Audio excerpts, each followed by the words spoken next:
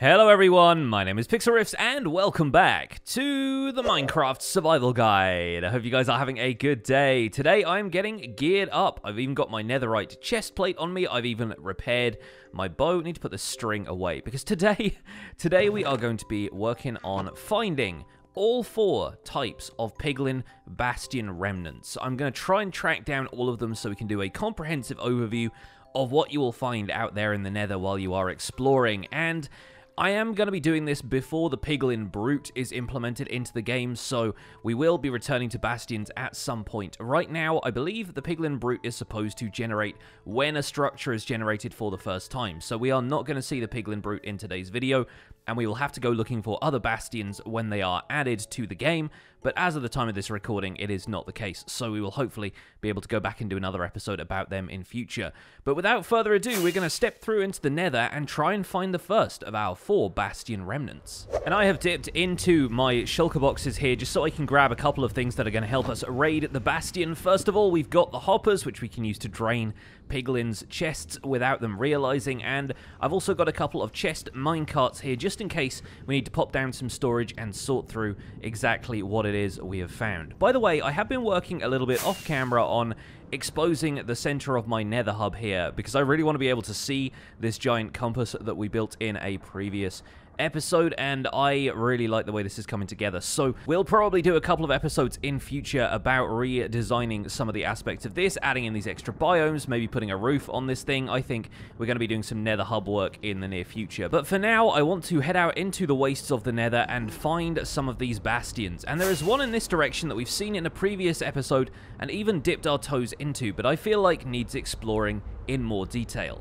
And oh, that took a lot of flying around. My elytra is almost torn to shreds, but here we are back at this location where we have a bridge bastion remnant. These are named after the bridge section which often appears coming out of the mouth of this enormous rendering of a piglin, and I really like the design here. They've clearly put a lot of effort into exactly what this is supposed to look like, and it shows. This decaying piglin head with the kind of hands raised either side is pretty awesome, and there are so many ghasts around here.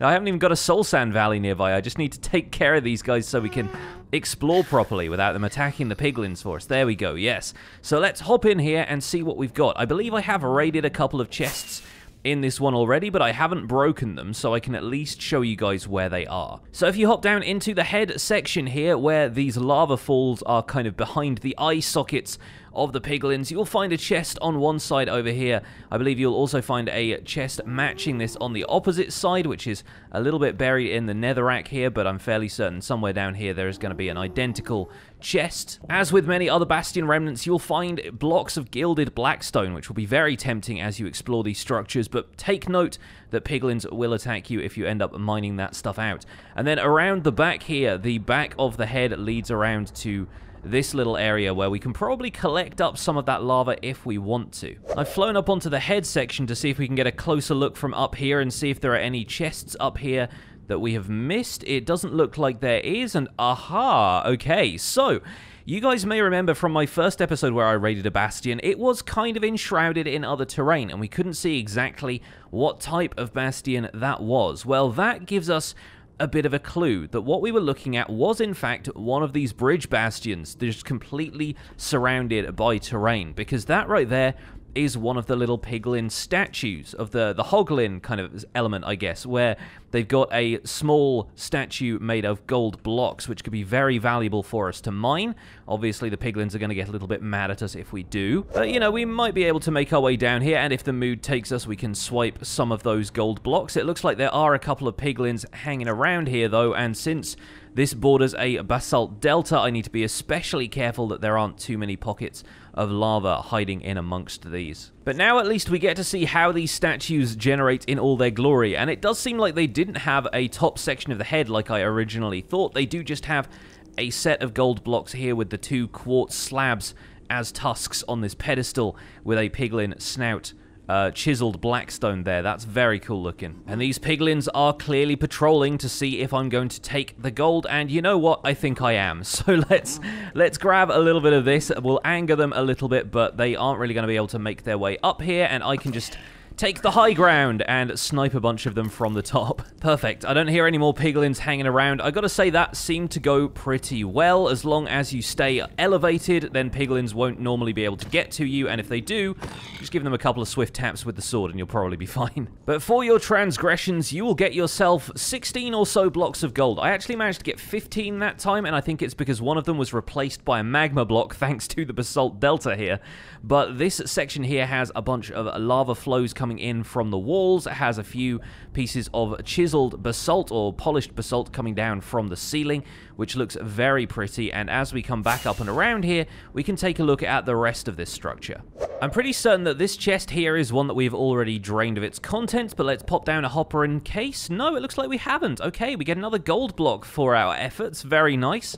I will grab that. I may as well check out the chest on the opposite side here as well. There might even be a couple of other chests hidden further down in the structure, so we'll take a quick look and see if we can grab some more of those. Many of these bastions will have corridor-like structures that really don't lead anywhere, especially some of the bastions themselves are kind of thin, and you'll just find yourself coming out the other side, and sometimes they contain those winding passages downwards into the base of the structure, which, as we've seen in previous episodes, often contains areas with hidden vaults of gold blocks, which could be worth seeking out if you're into collecting gold while you're here in the Nether. Hopping on further down, it looks like I've found a couple more chests which I can drain of their contents. Yep, looks like we've still got some stuff in here, and I'll work on this one on the opposite side as well. So once again, using a hopper this way is going to mean that the piglins don't get mad at you for checking out the contents of the chests, and it looks like we've got some gilded blackstone here as well. Very nice. A couple of crossbows, a couple of pieces of gold armor, another gold block, and some iron nuggets. That looks like all we're getting this time around, and I'll probably just dump the rest of the stuff on the floor here. So you'll find that those chests tend to occur about halfway up the arms on this side where there is a large opening, and you might find lava flows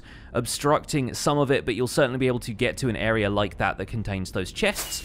Let's see if there is one around here on the opposite side that mirrors that. Looks like it may actually be enclosed up here, so let me see if we can staircase up to that through the lava, which is a little bit precarious, but oh look, it looks like we have a gold block over here. That might be what they are hiding. And typically in these bastions, if you find some of the chiseled blackstone brick, you will typically find some sort of reward hiding behind it. This seems to be where the piglins indicate that they are hiding something precious. Looks like we have made a couple of them mad, so I'm expecting them to come around the corner any second, but they have a tendency to take a bit of fall damage, so chances are they might have ended up injuring themselves on the way down. And while they are milling around up there, I'm going to make my escape and fly out to a safe distance to either hopefully reset their aggro or at least get myself out of harm's way. And from the outside, almost like looking at a doll's house, we can see the piglins walking up and down these winding staircases and corridors that make up the base of these bastions. And for the most part, you will not find any loot chests down there. As I've seen in previous videos, it's mainly just a warren of corridors, which sometimes leads to more of that chiseled blackstone with the pig snout on it, behind which you might find the occasional block of gold. But once again, when you get further down into the structure, that is going to be a case of fighting your way back out once you've mined any of the gold, or the gilded blackstone, as it may happen to be, that you find down there. You may also occasionally find some hoglins down here, and I believe these hoglins do generate with the structure. It's not like a Hoglin Stables section of a bastion, which can be found elsewhere, but I do think a couple of these will have generated with the structure, because Hoglins are certainly not native to the nether wastes or basalt deltas that surround this particular bastion, so beware when you're exploring these things. A Hoglin or two may not be far behind. But that does seem to be it for this bastion. We don't seem to have anything else lurking around here, so I'm going to take off and head for the next bastion on our list, which is going to be the Hoglin Stables. Luckily for me, it doesn't take too much exploring to find one of these. A Hoglin Stables bastion pretty close to my central spawn location. So here we are. This is a little bit trickier to navigate. There are broken up corridors here, and as you can see, there are a bunch of Hoglins in each of them. Some of them just the tiny ones, though, so we can probably take care of those nice and easily. They're going to come back for another piece of me in a second, but they are nowhere near as dangerous as the larger ones. You'll find these areas staffed by piglins as well, which is funny considering the relationship between piglins and hoglins. Hoglins are sometimes hunted by larger packs of piglins, and yeah, you'll find that they are on all levels of this broken up structure. The whole thing is a lot of navigation, a lot of winding corridors, and areas that are completely run down, meaning there are holes in the landscape everywhere, often to large areas of lava below. And this one in particular is a really great example to show you guys, but is also right in the middle of a lava lake, so there's really no escape for me except to fly out of here. Now, in terms of the chests I could find in this structure, I have a feeling that I have raided this particular example already, but once again, I'm going to pop in here and see if there's anything I can snag from underneath the eyes and ears of these piglins. Looks like I did leave a couple of things in here. Let's see what we can drain out of the hoppers. Oh, looks like we have a snout banner pattern. That is very good. I always like picking up more of those. We've got a few iron nuggets and some string. Once again, not the most stellar treasure in the world, but I'll take it. It's better than nothing. In this case, you'll often find the chests for these structures in the rampart sections at the back and sides. You won't find quite as many chests down here in the main body of the structure. So if you are a little bit troubled by the sheer number of hoglins that spawn in this place, you can basically leave well enough alone. You might find the occasional gold block down here, but as far as I can tell, there aren't really meant to be many chests down here in the rest of this structure. Yep, and I think it's happening. I think I just heard a Hoglin versus Piglin battle happening up here, and I have a feeling that that Piglin there may actually be on the hunt. It's certainly after this Hoglin in particular. Maybe we can help it along. There we go. Get you taken care of. So occasionally when the Hoglins get the upper hand, maybe the other Piglins feel like stepping in and making sure that the population is curbed slightly. Well, it looks like we have explored basically everything I can from this area. I really don't seem to find a whole lot of chests around here. There might be one in the front of this section. Wow, that piglin really got tossed into the air, didn't it? And yeah, it looks like I've raided all the chests that this one has to offer, unfortunately. So only a little bit of loot from this one. I think this may have been where we got a couple of gold ingots and things like that. But by and large, you will not find a huge amount of treasure in these Hoglin Stable bastions. And luckily for me, on my way back from finding that original bridge bastion, I stumbled upon one of these. This is a housing unit bastion, and the design of these is not immediately eye-catching at first glance. Of course, they look much the same as some of the other bastions in terms of materials. The difference here is that there is this kind of two-stage rampart. You'll notice roughly down the middle there, it kind of copies a pattern over from one side to the other. You'll see it's kind of the same structure twice. And you'll notice that down here, there is this kind of asymmetrical structure where a housing unit ends up going down into, in this case, the netherrack here. So let's fly around and see if we can get a better angle on what's happening here. There you go. Further down into the structure, you will find some broken down areas that look a little bit like the Hoglin Stables. Instead of having Hoglins, though, they will probably have a few more piglins, because these are supposed to be the barracks of sorts where the piglins will make their home. So chances are you will find a few more gold blocks lurking in here, which the piglins are hoarding as some of their prized possessions. But before we go into that, let's head up to the ramparts up here and do our usual thing of looting the chests. Now, in terms of access to loot, these are potentially going to be some of the more valuable bastions to find, because they've usually got a row of 2 chests with each of the rampart sections, which means 4 chests total. Usually a double chest and a single chest, but no less valuable for it. We put our hoppers down here so the locals don't exactly know that I'm stealing from them, and back at my storage area, I've actually prepared a few shulker boxes where we can compare the loot we're getting from each of these. So hopefully, if ghasts don't decide to blow me up, I should be able to compare these in a second or two. And thankfully, the ghast completely obliterating that loot chest did not blow up my hopper, and doesn't seem to have angered the piglins at all, so that's totally fine. Alright, a little bit more gilded blackstone in here, some bone blocks, a few gold nuggets. This is all looking fairly familiar at this point in time. I am actually really enjoying getting the occasional spectral arrows, because occasionally that means I can shoot a ghast from a distance and the ghast glows as it dies. That's kind of a fun effect. Looks like we got another gold block from that one, and some boots with soul speed too, which we've documented in other episodes. Kind of worth having if you are exploring these bastions for the first time and you need yourself a little bit of easier transport around the nether, but honestly, not the most valuable thing for me to find here. Man, these piglins are noisy when a zombie piglin gets in here. The zombie piglin really doesn't care, but all of these piglins are running around the corner trying to get away from it, and anytime it just randomly pathfinds around, they kind of freak out, and I feel a little bit sorry for them, to be honest. But now, having looted that, we need to head down into the center of these housing units, because often towards the middle, you will find areas like this. This right here is a netherwort growing field, and around that you'll find chests like this which can be looted and are probably going to contain some of the more valuable loot that this area has to offer. I expect it may be more of the same given what we've already found, and we are going to find it generating quite close to lava down here, which means it's going to potentially be a little bit hazardous to retrieve the hopper after this. But there we go, we got a Soul Speed 1 book. That's our first enchanted book that we've managed to find. The usual amount of magma cream, string, and bone blocks, that kind of stuff. A gold chest plate or two that I don't necessarily need, so I'm going to chuck those out. We'll take the Soul Speed book, we might as well. We're getting these from Piglin bartering anyway, but it's always worth having one more, and yep, the hopper got lost to lava. Oh well, fair enough. As you can see through the blackstone in the distance, you will occasionally find chests surrounding this area as well. So these are definitely going to be one of the more lucrative bastions to find. If you want to raid one of these, you will find a lot of the same loot that we've been finding elsewhere, but tucked away in little cubbies like this, it is definitely worth investigating. More gold nuggets and spectral arrows, very good. I'll definitely take the bone blocks as well. I am enjoying getting a lot of bone blocks because it means more bone meal for me to use in farms in the overworld. We'll chuck the armor out, and it looks like we are not getting anything else from this chest in particular, so I think we'll call this one done. I'm fairly certain there isn't anything else special that we need to find around here. But once again, remember to check these Warren-like corridors of blackstone from time to time, because you will occasionally find some areas like this where we have some snout blocks, as I've been thinking of them, and once you dig those up, you're likely to find some gold blocks underneath the floor, which,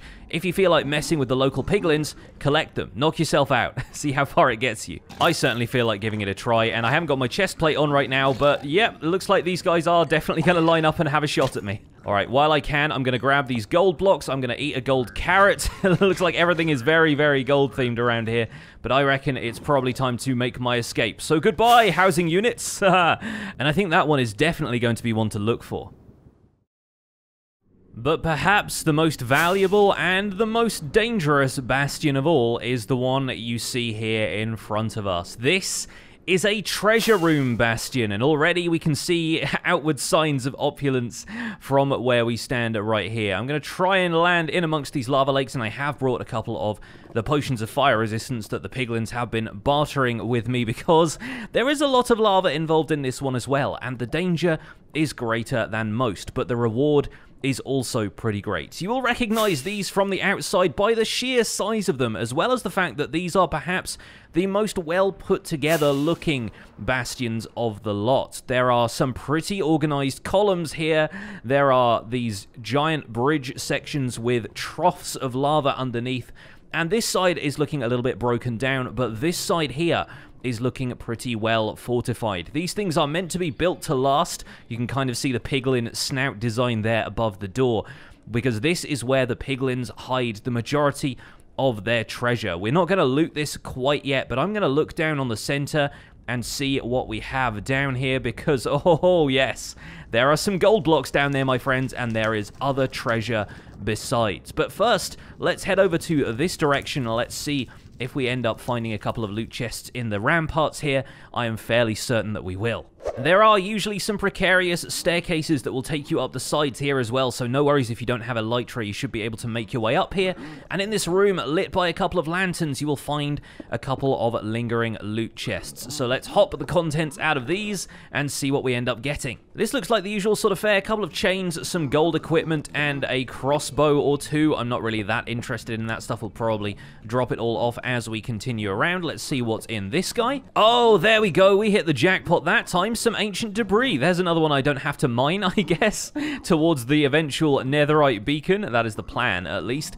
Once again, crossbows and that kind of stuff I'm not that interested in. We'll probably drop those off. And there certainly is a whole pack of piglins up here, so I'm going to try and dig my way around them and see if there is anything else to be found up here on the top levels. Yep, looks like we have another chest down here. These actually have multiple sections of ramparts, each of which can contain a series of chests, so let's see if we get anything good in this. Once again, ancient debris would be absolutely grand, but I don't know if we're going to get a whole lot of that. Yeah, once again, we ended up with a few swords and a few crossbows, and I guess some arrows that I'll chuck away because I don't really need them. I've got infinity on my bow, but once again, crying obsidian, and gilded blackstone, probably some of the highlights here. All means it's resources that you don't have to mine or barter. And it looks like that is both sections taken care of. I'm going to ignore these gold blocks for now because the piglins will get prematurely mad at me if I end up mining those. But of course, once again, you could probably go further down into this structure and find some more of those little hidey holes where the piglins will have buried even more gold blocks further down in the structure. Once again, look for those chiseled pieces of blackstone with the pig snout on them,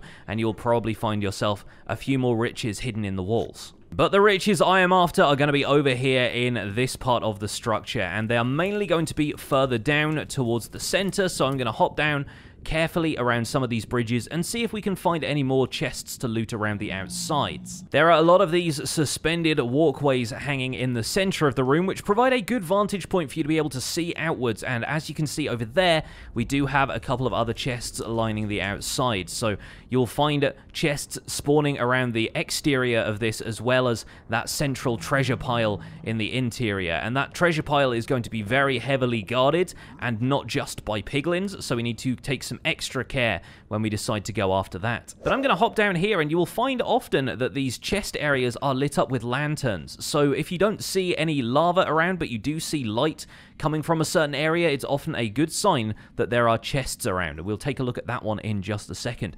For now, let's grab a little bit more of the loot that we've got in here. All looks good to me. Yep, I'll take it. I'll take it. Very nice. It looks like we have another chest around here, so we are expecting to get at least 3 or 4 chests on the outside here. There may even be a couple on the lower levels, and then down there, I think there may even be a chest hiding amongst those gold blocks. We'll find out in a moment. That second chest was hardly worth it. We got some crossbows and some string, maybe a couple of arrows out of that one, maybe some chains as well.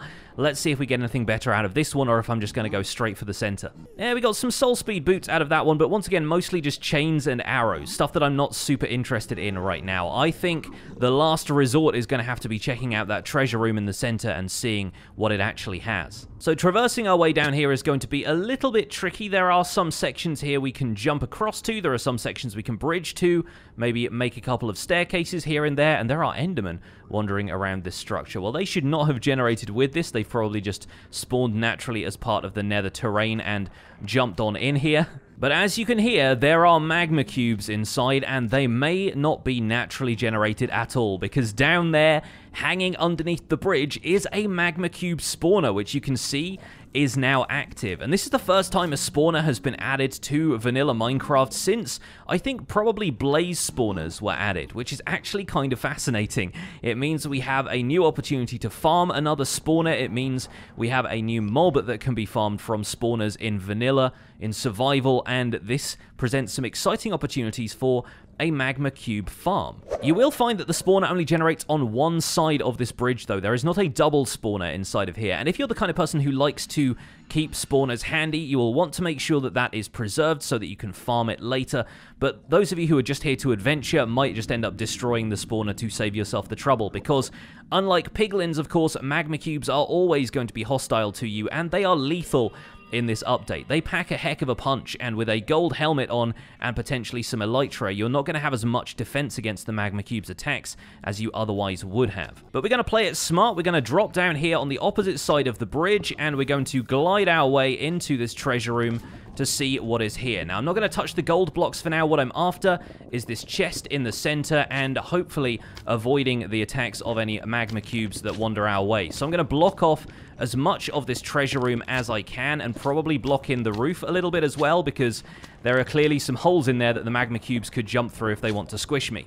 There we go. We should have protected ourselves from at least the large magma cubes. The small ones could still get through the center here, but they will not be a huge problem, and there's maybe a little bit of room around the back here, but we do need somewhere we can make our escape. So I'm going to sacrifice my last hopper here to see what kind of loot is in this chest, because in theory, we should get the best loot possible from bastions out of here. And there we go. We got some more ancient debris, and then some crying obsidian and some iron nuggets. You will occasionally find diamond gear spawning in these loot chests, but unfortunately that does not seem to be the case this time. And you know what? I'm feeling lucky. I feel like we could potentially stave off any piglin attacks, and all I need to do is potentially jump in lava at the end of this if we want to avoid them entirely. So I'm gonna throw a splash potion in the air, and I'm gonna mine out all these gold blocks so that we can take them home as loot. And hopefully the piglins aren't gonna get too mad at me right away, and if they do, then I can just fight them off,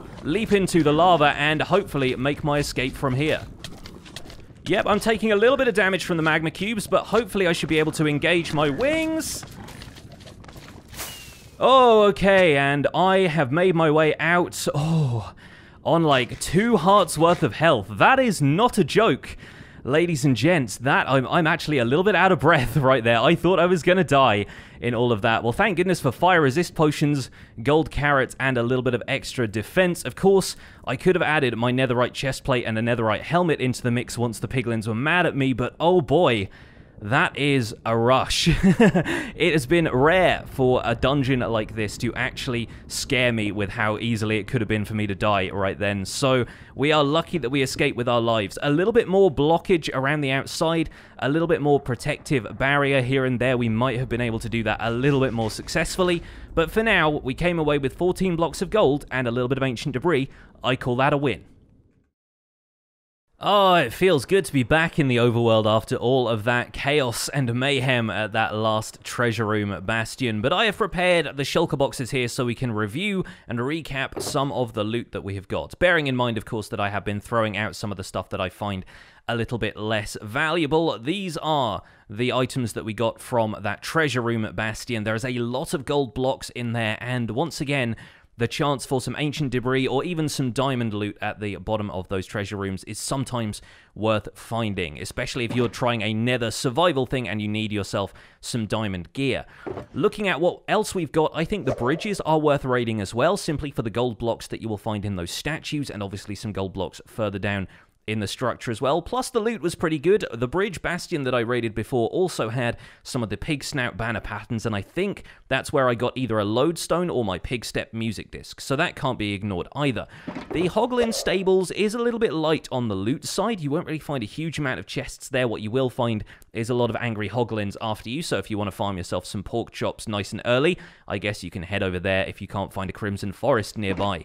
The housing units are surprising to me. I think you can find a fair amount of loot there simply because of the sheer amount of chests that you're going to find hidden around the outside. There aren't so many gold blocks that are naturally generated, but they'll be there. You'll potentially find a few of them, and if not, you'll find a fair few of them inside the chests themselves. But last but not least, of course, I think the treasure room is worth it. If not for the loot itself and potentially the chance for ancient debris and diamond gear, but for that Magma Cube spawner, because that means there is a chance for us to make a spawner-based Magma Cube farm at some point in the future of this series, and that prospect is more exciting to me than most of the treasure we have here. But folks, that is a rundown of the 4 types of bastions that are now present in Minecraft 1.16, the Nether update. I do hope you've enjoyed taking a look at them with me, and best of luck if you decide to raid them yourselves. Don't forget to leave a like on this episode if you enjoyed it, subscribe if you want to see more, and I'll see you guys soon. Take care, bye for now.